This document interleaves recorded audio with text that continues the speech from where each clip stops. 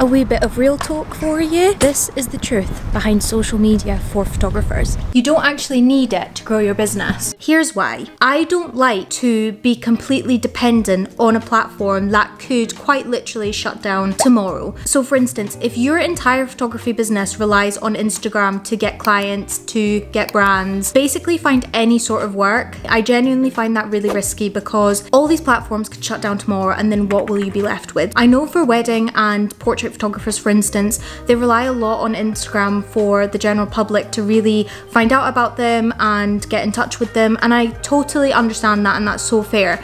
But if these platforms were to shut down tomorrow, for instance, the only thing that you'd probably have is word of mouth or referrals. And of course those are really important, but let's be serious, like that's not gonna make up for 90% of your business. You should really maybe take a step back and think, if I don't have these platforms, if these platforms are not in my life, then how am I gonna find and drum up this business? And that is how I run my day-to-day. I run my day-to-day thinking that I do not rely on these platforms, that these platforms are basically gonna get me no leads, no clients. With this sort of mentality really allows me to sort of reach for the stars in a lot of different ways, because you have to think outside the box. You almost have to go back to like old school sales. I think that there's a lot of value in that. I really think that platforms like Instagram and Facebook have really affected the photography community. So for example, I'm a food photographer, so a lot of influencers, they share their recipes, they do videos, they do photos, and that's really great, especially for people who want to build their following and are able to make a full-time job out of something they love doing.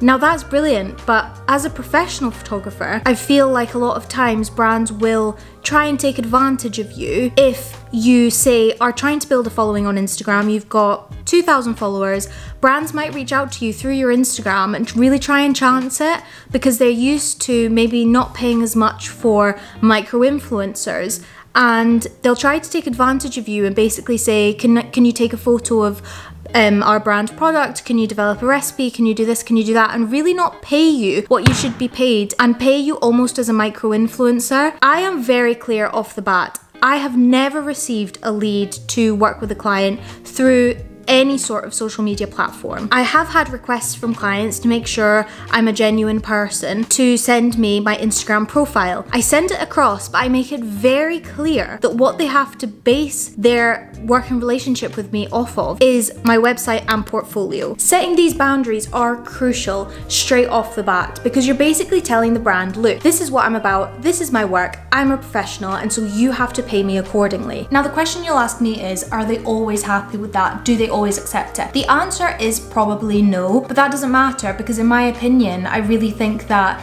it builds up your credibility and they will get back to you, even if it's in the future, for more professional work. I find social media platforms, and this is no surprise, has made it really, really difficult for photographers. So say a brand is looking to work with someone to take photos of, say, their new product for Christmas time, and they're looking at a professional food photographer and they're looking at an influencer who focuses on sharing recipes and food. You are up against someone who is not a professional. When you do this day in and day out and you literally pour your heart and soul into all your creative work and all your photos, and you invest in courses, you invest in equipment, you invest in all these things for your photography business, just to be up against an influencer who in their own right is very successful and has done very well, I find it unfair. And really because of that, I don't use social media really as a platform to grow my business. And before you come at me, I use YouTube as a social media platform. Yeah, sure. The idea behind YouTube is really, I'm not gonna give you a sob story here, but I was really struggling at the start of my freelancing career, especially in photography, especially in the food industry,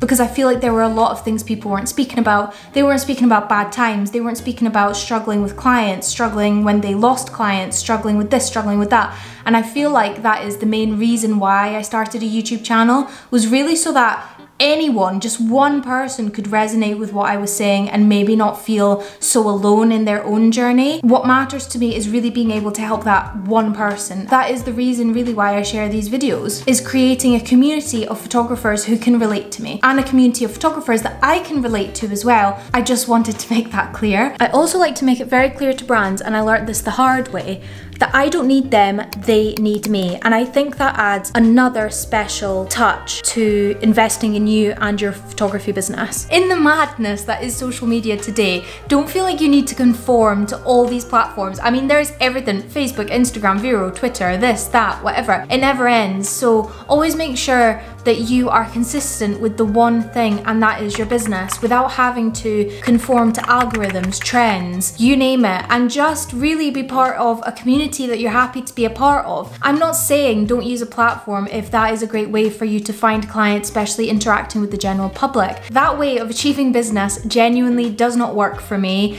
It never has, and I don't think it's something that I want to explore. There is something very special about reaching out to someone via email that you have even searched to see their position in the company, reaching out to these people by name, look like you've done your homework. I mean, all these things are really, really important, and they are what are going to stand you apart from the crowd. I've had client meetings before where one or two clients have actually mentioned it's really nice to not have been approached through direct message on Instagram and Facebook, and to actually receive a professional email that is signed with your signature, that's got professional portfolio that people can look at. If you've got your website with your portfolio, with your best images, testimonials and contact page, that is all you need. And believe me, just having those things will go such a long way. And also just being yourself and showcasing your personality and your style of photography through your portfolio, all these things are so crucial. For those of you who basically are struggling, like in the beginning I thought that I had to have a big following on social media to ever get anywhere